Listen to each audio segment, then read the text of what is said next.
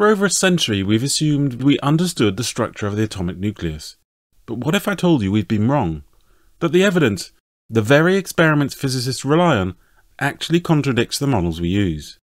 At the heart of nuclear physics, we've made several fundamental assumptions that shape how we interpret experiments and build our models.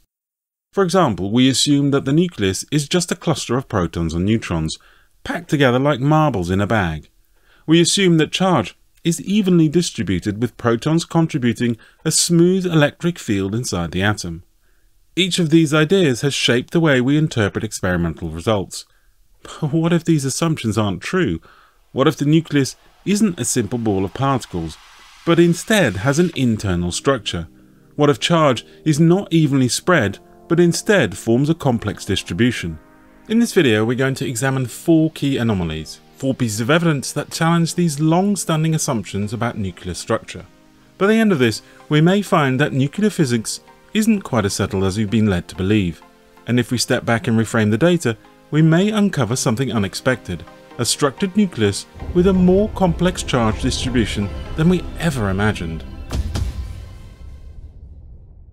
The proton is one of the most fundamental building blocks of matter, yet its exact size remains an open question. Traditionally, its charge radius has been measured using 2 methods: electron scattering and spectroscopy of hydrogen atoms. Both methods originally provided a consistent value, around 0.88 femtometers.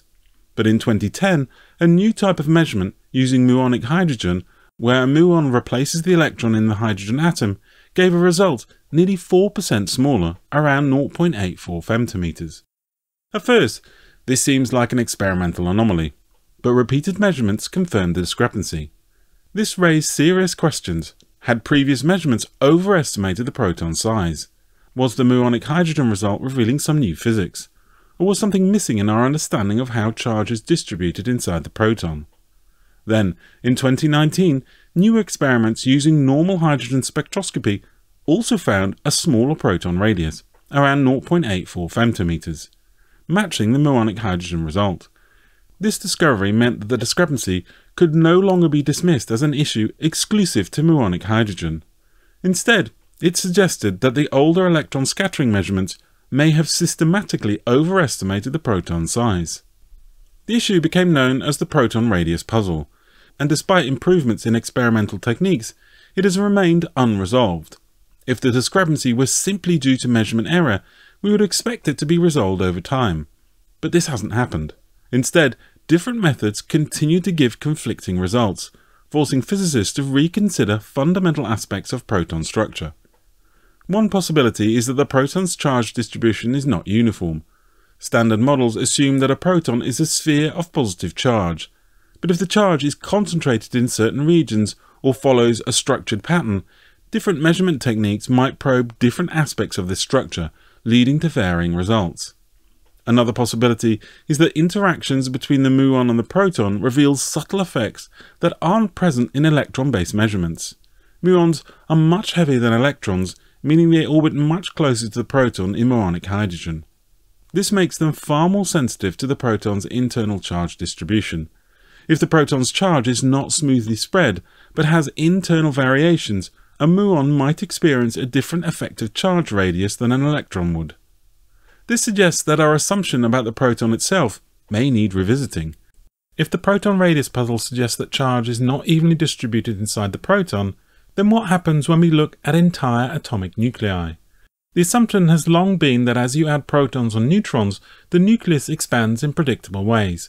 But experimental measurements of charge radii, the effective size of the nucleus based on how charge is distributed, have revealed inconsistencies that the standard model struggles to explain. The simplest expectation is that charge radius should scale smoothly with atomic number. A common estimate uses the formula R equals R0 times the cube root of A, where R0 is a scaling factor and A is the total number of nucleons. This assumes that nuclei behave like a roughly uniform sphere of nucleons, meaning their size grows in a predictable way as more protons and neutrons are added. However, this is not what we observe. When charge radii are measured experimentally, a curious trend emerges. Most elements have a smaller charge radius than theoretical models predict. with two notable exceptions, lithium and beryllium, which appear larger than expected. Looking at the charge radius data across the periodic table, we see a clear pattern. The measured charge radius is generally smaller than the predicted value, and this discrepancy increases as proton number increases. If standard nuclear physics were correct in assuming that nuclear charge is evenly distributed, this trend should not exist. The standard model attempts to explain these deviations primarily through two mechanisms: neutron-proton interactions and quantum shell effects. The first explanation suggests that neutrons influence proton charge distribution in a way that reduces the overall size of the nucleus. This occurs because additional neutrons alter the overall nuclear force landscape, increasing the attractive strong interactions between nucleons. This increased binding energy effectively pulls the protons closer together, leading to a reduction in the measured charge radius. However, when we examine the data, we see a dramatic increase in neutron number with very little impact on the trend in charge radius. If neutron-proton interactions were the dominant factor, we would expect to see some correlation between neutron number and charge radius changes. But this is not observed. Similarly, the quantum shell model proposes that sudden shifts in charge radius should occur around magic and doubly magic numbers, where nucleons are thought to arrange into closed shells that impact nuclear structure. However, the data does not display such abrupt transitions, suggesting that these effects alone do not fully explain the observed trends. While the element-wide trend shows a general contraction of charge radii, a different and more complex pattern emerges when we examine isotopes of individual elements. Unlike the relatively smooth trend seen across elements, the isotopic data presents non-linear fluctuations in charge radius that challenge conventional explanations. For example, in helium isotopes we see a stark deviation. Helium-3 has a charge radius of 1.966 femtometers, while helium-4 is significantly smaller at 1.675 femtometers, despite the addition of only one neutron. However, adding two more neutrons to form helium-6 leads to an expansion back to 2.066 femtometers, and helium-8 follows at 1.923 femtometers. Such inconsistencies are difficult to reconcile under the assumption that neutrons merely act as neutral binders that distribute charge smoothly. Similar fluctuations appear in other isotopes, with charge radii increasing in some cases and decreasing in others. This suggests that neutron additions do not simply expand the nucleus, but instead trigger reconfigurations that alter charge distribution. The structured atom model offers an alternative explanation for these trends by proposing that nuclear structure is not a uniform sphere, but rather a geometrically organized framework of protons and electrons. In this model, additional neutrons are interpreted as proton-electron pairs that integrate into the nucleus at specific sites. These additions can reinforce existing charge structure or destabilize them, leading to non-linear changes in charge radius. Some proton-electron pairs may attach at unstable positions, temporarily expanding the charge distribution before the structure stabilizes into a more compact form. This instability could also explain why certain isotopes are unstable and undergo decay, as the nucleus seeks a more energetically favorable configuration. Electron scattering experiments assume a uniform positive nucleus, but SAM suggests that charge is distributed in localized variations, leading to misleading interpretations of nuclear compactness. One possibility is that the interaction of the electron's negative field with a proton's field creates areas where charge appears more concentrated. This effect could lead to the deflections that suggest a smaller charge radius than actually exists. Rather than the nucleus being physically smaller, the measurement process itself could be amplifying specific regions of charge density, leading to an overestimation of nuclear compactness.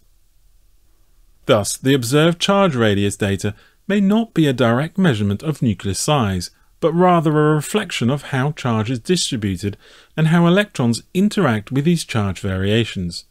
If the standard model assumes a uniform charge distribution, but SAM predicts a structured charge field, then experimental results may be biased towards interpreting nuclear interactions as occurring within a more confined space than they truly are. This perspective suggests a need to rethink how we interpret charge radius data and consider that the trends observed may be revealing something more fundamental about the nature of the nuclear charge distribution. If nuclear structure plays a dominant role in charge radius measurements, then electron scattering experiments are not simply measuring nuclear size, but rather how charge is arranged inside the nucleus. This suggests that standard models may be systematically misinterpreting charge radius data, that charge deviations are driven by nuclear structure rather than just neutron count, and that SAM provides a more natural explanation for charge radius trends than conventional nuclear physics. Ultimately, what we call the charge radius is not a fixed physical boundary, but rather an artifact of how charge is structured within the nucleus. So far, we've seen three major anomalies. Each of these points towards the same conclusion. Nuclear charge is not a simple sum of protons, but something more structured and complex. But there's one more experimental result that might hold the key. Not in particle interactions, but in the structure of the nucleus itself. If charge distribution is not uniform, then nucleus shape should also reveal clues about an underlying structural pattern. Recent studies of doubly magic nuclei suggest just that, providing further evidence that nucleons do not arrange themselves randomly, but instead follow an inherent geometric order. In nuclear physics, the concept of magic numbers refers to specific numbers of protons and neutrons that result in highly stable nuclei. These numbers 2, 8, 20, 28, 50, 82 and 126 are thought to arise from shell-like structures within the nucleus, similar to how electron shells define the chemical properties of elements. When a nucleus has both a magic number of protons and a magic number of neutrons, it is termed doubly magic nucleus, a configuration associated with exceptional stability.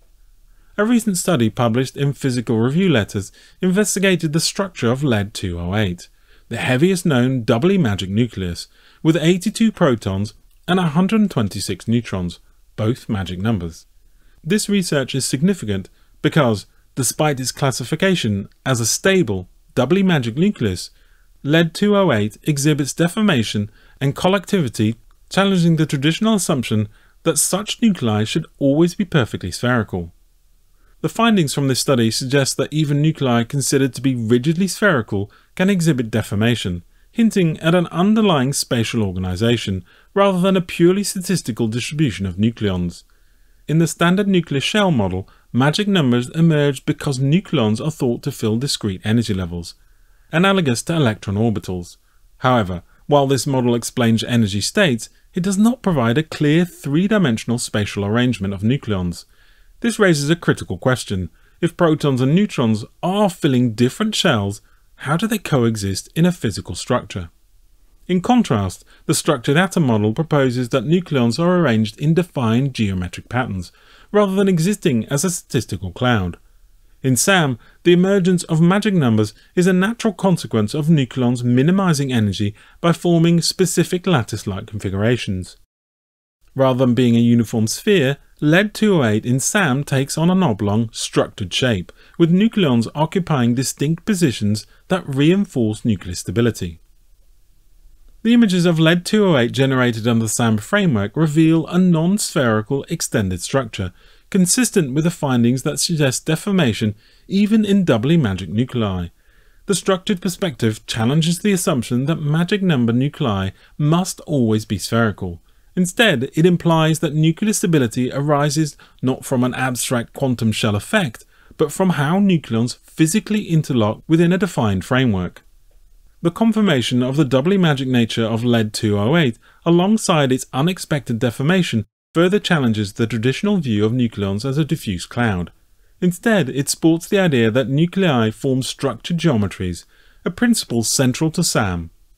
If nucleons arrange themselves in organized lattice-like configurations, this could explain why some isotopes are inherently stable, while others decay rapidly. The structure either reinforces itself or becomes unstable under excess strain. As research continues, findings like this push us closer to unraveling the true nature of nuclear structure. But the question now is, how far does this order extend? Are all stable nuclei following strict geometric rules? And if so, how might this reshape our understanding of nuclear physics? While conventional models attempt to describe stability through quantum states alone, the growing evidence of geometric nuclear structure suggests that we may need to rethink the fundamental nature of the atomic core. If you've enjoyed this video, please consider leaving a like, and a massive thank you to all those who continue to support me on Patreon and other ways. Without your support, this channel simply would not be possible. As always, be brave, be curious, the truth is waiting for us. Until next time.